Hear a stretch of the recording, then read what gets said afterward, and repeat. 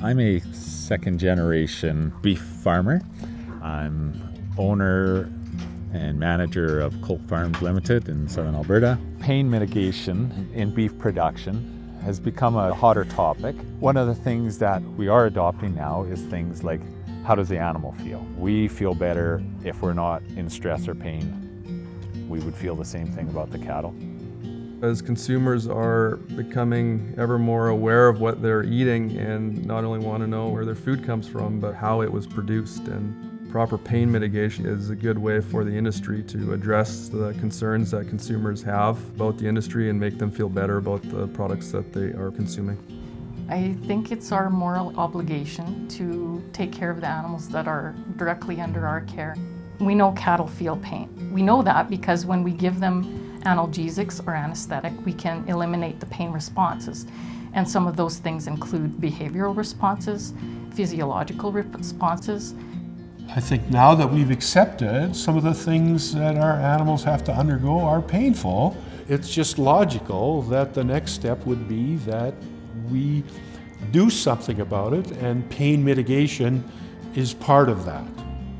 The incentives to the producer to use pain mitigating drugs are very simple. You'll be able to do your procedure much quicker and much more effective. The code of practice was developed by industry, but it was developed by industry in conjunction with veterinarians, with researchers, with some food industry people, with animal welfare groups like humane societies, all involved in this. The beef code of practice has a couple of things about pain. It tells us branding and castration and dehorning are all relatively routine things that do cause pain. For these painful procedures, one of the best things you can do to reduce pain is to do it as soon as possible. Do it in young animals because the wound is smaller, they recover faster, and it probably hurts less. There was a lot of talk in the industry about pain medication and an increased drive towards mandating it. We wanted to get ahead of the ball a little bit and start to become familiar with it before it's mandated. Douglas Lake Ranch has a long history in the Nicola Valley between here and our other operation up at Williams Lake. We run approximately 9,000 mother cows between the two places. Since 2014, we've used a product called Mitigation on all our calves at branding. Calves at branding are generally between 3 and 6 weeks of age. And during the process, we also castrate and dehorn. And the upside for us is that we have noticed a quicker return to feed and just an overall improved well-being of the calf after the procedure. It's a fairly streamlined process. We already give 3 shots. One more shot wasn't a significant time factor there for us. It's only a couple seconds more to administer the Mitigation. Producers report that calves that have been medicated for pain will follow mother, they will suckle more, and they will travel easier. It's best to do castrations as early as possible because the tissue area is much smaller and the blood supply is less developed, and we believe that the innervation of that area is less developed.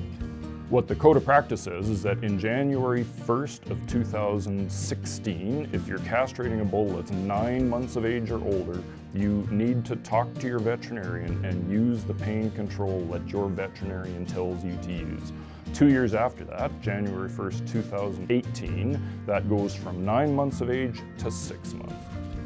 I would really encourage that we castrate these calves at a young age. The worst thing we see here is ranchers that have taken and left one nut in. Don't do that. That is the most painful procedure.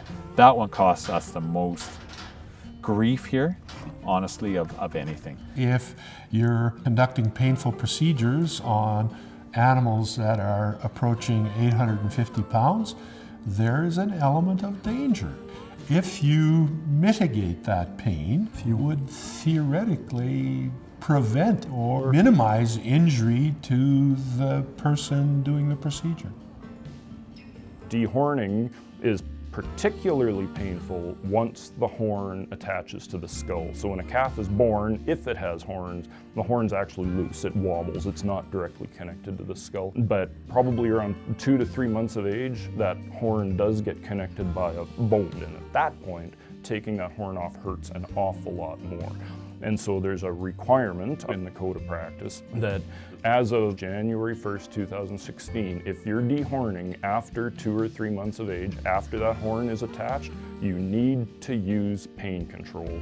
One thing we do about avoiding having to dehorn is our buying procedure. We really try to avoid buying animals that have really aggressive sharp horns. However, if we ever got an animal that had extreme horns that would actually start causing pain and suffering to other animals, then we would use pain mitigation to reduce the size of the horn. But we won't take the horn off at the base, we'll stub it so it's no longer pointy.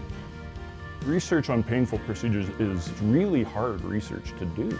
Cattle are a prey species. They get eaten by other animals, and so millions of years of evolution have taught them to be stoic, to not show pain.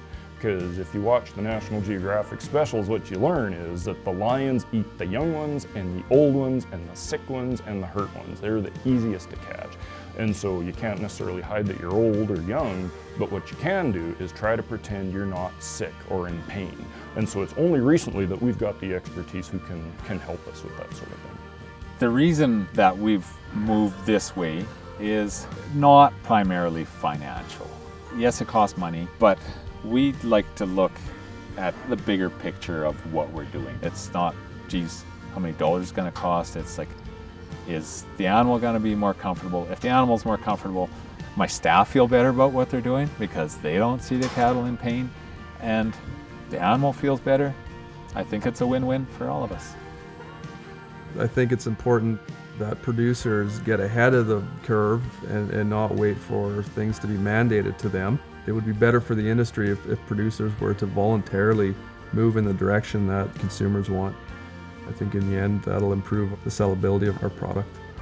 We would like to view our whole operation and say, let's not just do one magical thing right. We focus on doing 100 little things correctly. All these things tie into more of a mentality and approach to our business, which says we care about our people, we care about our environment, and we care about our animals.